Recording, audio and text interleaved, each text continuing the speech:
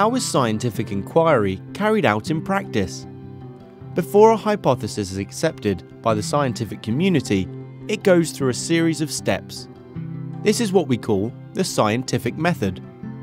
This method was first devised by Sir Francis Bacon, an English scientist and philosopher. He argued that evidence was needed in order to prove that something was true. For more on the purpose of scientific inquiry, watch this video. So let's see how it all happens. Firstly, a scientist carries out an investigation, then publishes a paper summarizing their findings. These papers are then published in scientific journals, which are like magazines or newspapers. Each journal usually focuses on a particular area of science.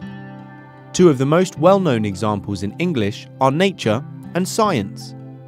Any investigation usually starts with a hypothesis.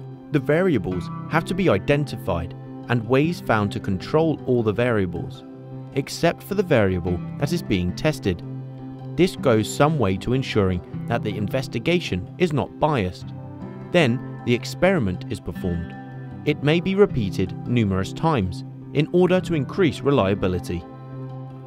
When the results of the investigation are written up into a paper to be published, a set format is followed.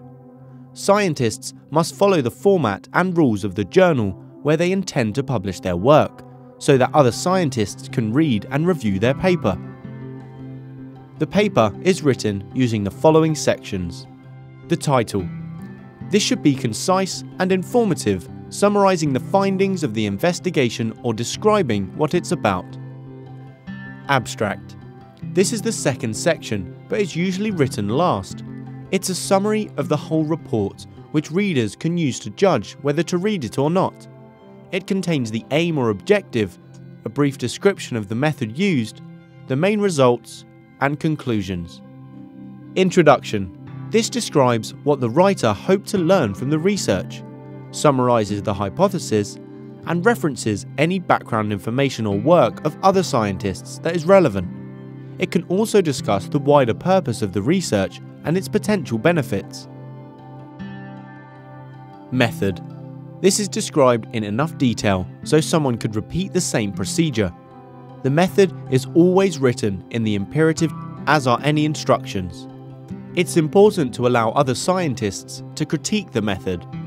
For example, is there a better way the investigation could have been carried out? Could a more accurate method have been used? It also allows other scientists to carry out the experiment and compare their results to those in the paper. If they achieve similar results, we say the results are reproducible. Results. The results are stated simply in tables or graphs. There is no explanation of the results in this section. Tables must have the units at the top of the columns and may include averages. Graphs must have the axes labelled and include a title, usually underneath. Discussion. Now the results are described and explained. The significance of the findings are explored. All of the questions asked in the introduction section should be answered here. The results are also compared to other published literature. Do they agree or disagree with what has already been found out? The importance and significance of results is also discussed, and any new questions that have arisen for future research are stated. Reference list. This is essential to include. It's a list of all the other publications the scientist has read or mentioned in their report. It's also sometimes called the bibliography. It allows the scientist to give credit to others, whose work has influenced their own, and also provides background information for the reader. Appendix. An appendix typically includes data and supporting documents used by a writer to develop the written work. This is extra information that did not fit in the report, and provides more detail for the reader if needed. If you look at the example here, you might notice that there are no pronouns. They do not say "we pollinated the flowers." However, these days, many style guides require the use of the active voice, as it's far less wordy and much clearer. When the paper is published, This is then reviewed by other scientists in a process called peer review. This can be an anonymous process. Sometimes other scientists repeat the experiments to ensure the data is reproducible. Sometimes other explanations for findings are suggested. So why do you think scientists want to get their works published in these journals? Well, they do that so that they can share their contributions with others and also to help improve their career and gain more funding for future projects.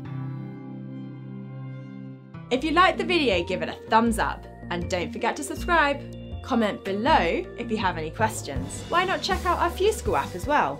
Until next time.